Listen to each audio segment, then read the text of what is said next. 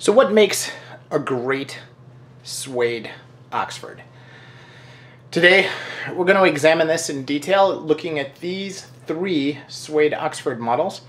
On the left we have the Paolo Scafora Neapolis, we have the Amblier Strand in the middle, and on the right we have the Fitzpatrick Pullman.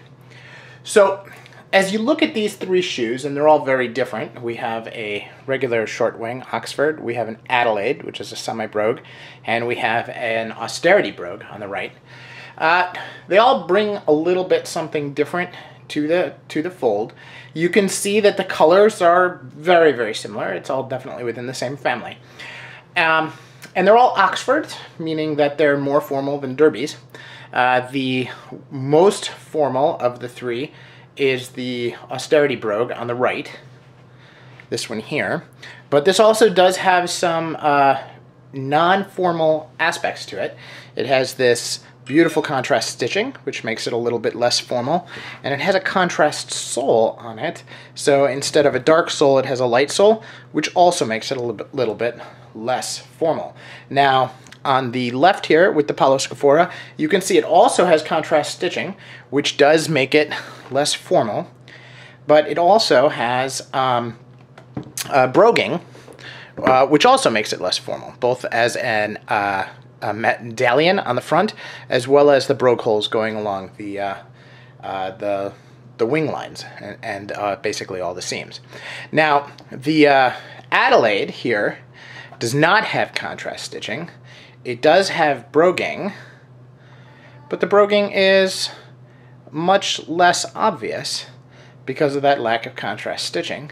And so I would say, if I was looking at this from a formality for my shoes, just based on all of those features, I would say this is probably the most formal of the suede, and the others are less formal, because I think the contrast stitching does play some games with it. Now, in the end, they're suede. Most folks will consider these to be an informal shoe and would recommend wearing them, pairing them with chinos or flannels and tweeds during the winter, but not necessarily like a formal suit fabric. So as you think about that, you know, there's a lot of other aspects to the shoes that you want to consider. Now, one piece is the soles themselves. Now, the leather soles, okay, especially beautiful soles like this one, are definitely more formal than a rubber sole. Now this is a rubber sole here, but this is a city rubber sole. This isn't a big, chunky commando sole by any means, so that does make a difference. Now, this is just a plain leather sole as well. So again, this has a contrast sole versus a black sole in terms of the edge, and that's really the edge here. That doesn't have to do with the color on the bottom, but that is another aspect of it that's important. Now, when we look at these though, it's not just formality that matters. When we get down to it, what we decide is going to be the shoes that we like to wear, is going to be about quality, it's going to be about comfort, and it's going to be about durability, right? So quality, comfort, and durability really come from a bunch of different things, but let's just focus on two main things. Two things. We're going to focus on materials, and we're going to focus on construction. So let's take a look at those in detail. So now the first thing is the suede.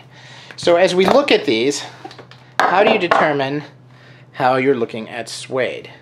Well, the first thing we can do is we can look at this in terms of, here, and I'm going to zoom in on this to see if that comes through a little bit. And here we go. Look at that. That is thickness. So you can easily see the thickness of the lining and the thickness of the suede here as we look at the shoe. Now, as we compare this, and this is the Fitzpatrick, to the Amblier, this is not as thick. Looking at them side by side,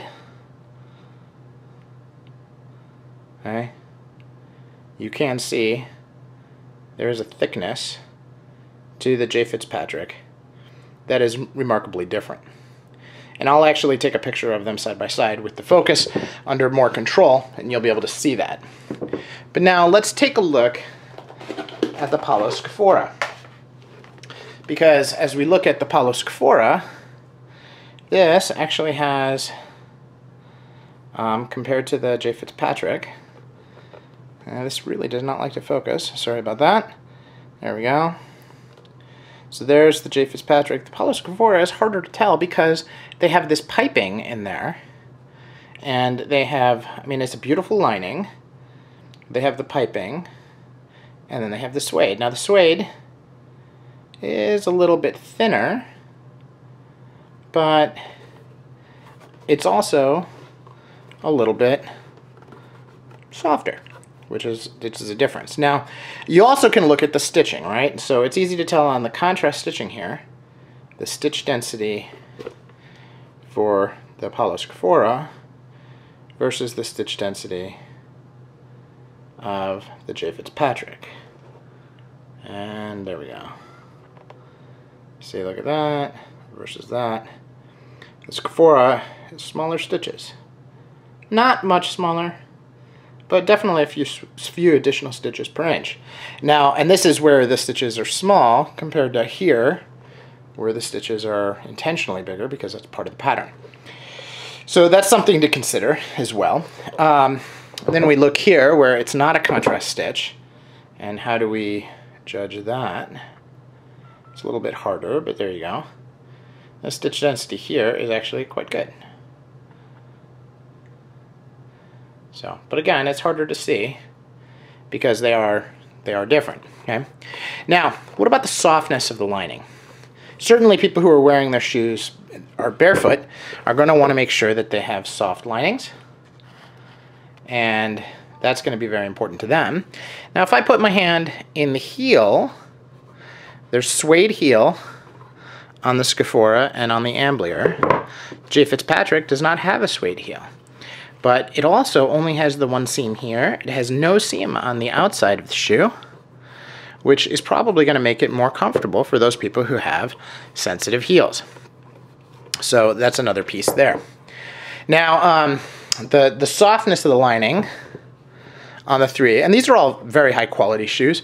You know, from a price point perspective, the Amblier, here I'll put them in the same order they were in before, just to avoid confusion. The Amblier is probably the least expensive. These were $378 new, these are $398 new, and these are about $800 new. So there's a significant difference. And now these two are both machine made. This is handmade, so there's a difference there as well. But the Amblier is a little bit.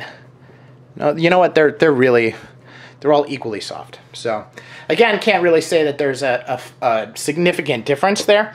Now these are hand lasted, hand welted, using a Goodyear welting method, but it's sewing by hand, according to Mr. Scafora, who was interviewed by a friend of mine who's a dealer. Even though it says Goodyear welted, that's just something that, you know, he uses as the stitch methodology. He's not actually using a Goodyear welting machine. And the Amblier and the J. Fitzpatrick are both made in Spain versus Italy, and these are both using a Goodyear welting machine. So a little bit different there as well, but again, that's not going to change, you know, that's going to be something for shoe aficionados to understand, and collectors, not necessarily something for, you know, your everyday wearer. Now, the rubber sole on this is really, you know, that's going to be one question. I'm not really a super fan of rubber soles, and certainly not of this kind of rubber sole, but I do find these incredibly comfortable. Although I did try to sell them, I am going to put them back into my rotation. They are pretty good. The J. Fitzpatricks are really nice. You can see that they have a beveled edge here, which you can't do on rubber, so I'm not going to compare it to that. And then they have the ironed edge here. Now they don't have a groove cut into the edge, it's just absolutely flat. And then you can see this beautiful heel stack on the heels, which is just really stands out because of the natural buff buff edge here. So really, really nicely done there. And then here, with the Scafora, this has also got a big, beautiful heel stack. It's just hard to tell because it is painted dark. But this is also several very, very thin layers, where the other one is somewhat thicker. And here they have that sole, and of course there's this part of the sole, which, I mean, let's face it, that's just art. Just absolutely incredible that Paolo Scafora does that on their soles. In terms of fudging on the top of the welt, there's no fudging on any of these, which is to be expected in my opinion, because in my mind fudging is something that you would do more on a formal shoe versus a casual shoe. So with the Suede, I don't think it's necessary. Stitch density on the J. Fitzpatrick is definitely considerably denser here on the outside, on the top of the sole. It's definitely denser than, say, on the Amblier. And on the Scafora, where you can see it, it's about the same as the J. Fitzpatrick. It's very dense, but again, this is done by hand, not by machine. So we'll consider that a wash. Overall, I think that these three are incredible, incredible shoes. You can see this has the little seam in the back here. For those of you who watch the channel, I'm going to be looking at this heel cap construction method, because this is something that I pointed out on the Gaziano and Girlings that I have. And here, again, got the little seam in the back here. And on these, again, a seam in the back here. Although it's very hard to see on these, if you do put your hand there and I get the angle just right, you can see it as well. So clearly, three great shoes, three different styles, definitely different lasts as well. This one has a much more of a chisel last. This is more of your almond, and this is kind of a wide chisel. But this has got more of a narrow chisel. So great differences. I love the shoes. For a collector like me that likes to wear different varieties and have different options, you know, they're classic Oxford examples, and they provide that variety as well. So no complaints here. Anyway, that's the difference that I see between these three. I'll take some other pictures of construction to help illustrate what I'm talking about. Hope you find it helpful. Thanks.